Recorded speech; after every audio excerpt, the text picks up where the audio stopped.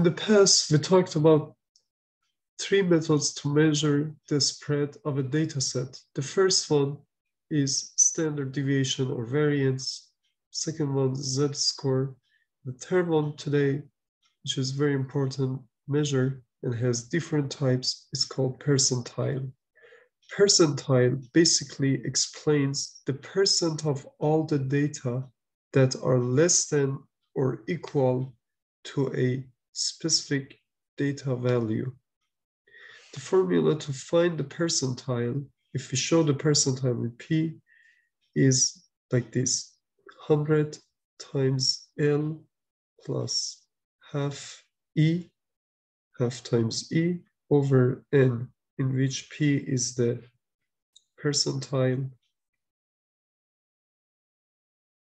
L is the number of data less than the data point or any data point of interest. E is the number of data equal to the data point of interest, and N is the size of the population.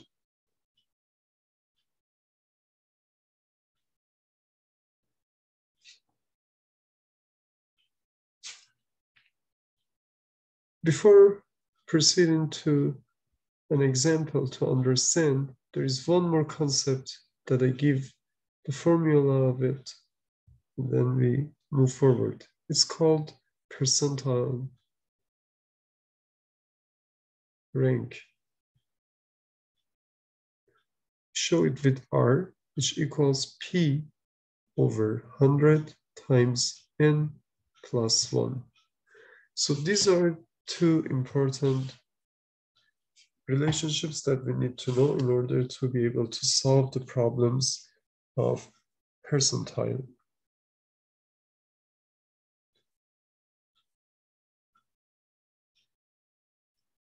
Before proceeding, we have to understand one concept.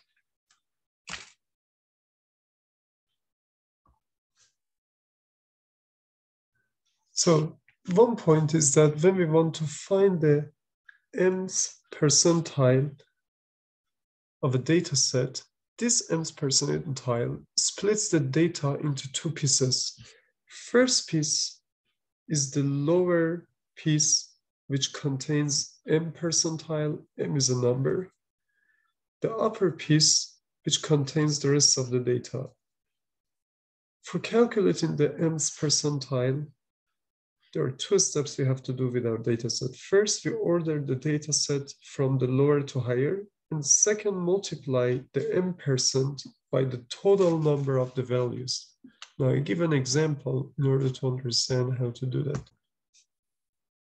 So, as an example, here we have the list of the students' marks in a class. We order them from the lowest, which is 30, to the highest, which is 100. We want to find how much is the 80th percentile, or the number, the mark 80, how much is its percentile? So in order to find, we have to find the rank of it. So rank is P over 100 times N plus 1. P, our percentile, we already know 80th percentile, which is 80 over 100 times total number of the marks we have, 10 marks totally we have here. So it will be 8.8. So if we we can either round it down to 8 or round it up to 9, which makes sense to round it up to 9, which is closer to the 9. So we can say that this mark AD actually is the mark is between 8th and 9th percentile. So we could say that the mark AD is between the 8th and 9th percentile.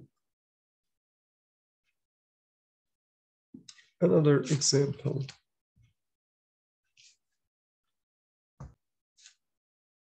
Now, in the same data set, we want to see what is the percentile of the mark, let's say 60. In order to find it out, we want to see that the mark 60 is what is the rank that it has. The rank is, we have to count from the left, from the lowest. 1, 2, 3, 4, 5. So the lowest one is rank 5. So we can say that the rank of it is how much? Is 5. So now the question is how much is, if we remember the formula for that, P equals 100 times L plus half E over N. So L is the number of data set less than the data point of interest. What is the number of data set of interest? Is basically, we want to see if 60 starts from the 5, so less than that would be the rank of 4. So our L starts from this lower, the first number lower than the rank 5. So our L would be 4. What is our E? Is the number of data equal to the data point. So how many marks of the 60 do we have here? 2. So E would be 2, because we have 2 of this data point which is of interest for us, which is 60. So therefore, now we can put it, and N is 10. So we can put the P here in this formula, 4 plus half of 2 over 10. And the number would be 50. So what does it mean? It means that this mark 60 is the 50th percentile, which means 50% of the data are below 60. So this number says 50% of the data is less than the 60. This is the meaning of percentile. The last topic is about quartile, which is vastly used in data science. Quartile is basically 3 points that divide the data set into 4 groups. These 3 points are Q1, Q2, Q3, or first quartile, second quartile, third quartile. Basically, first quartile is the first 25 or 25th percentile. This P means percentile, the first 25th percentile of our data set. The second quartile is the first 50th percentile, so it's not a percent, it's a 50th percentile. And the third quartile is the 75th percentile of the data set. So if you divide your data set, you have this as a whole data set.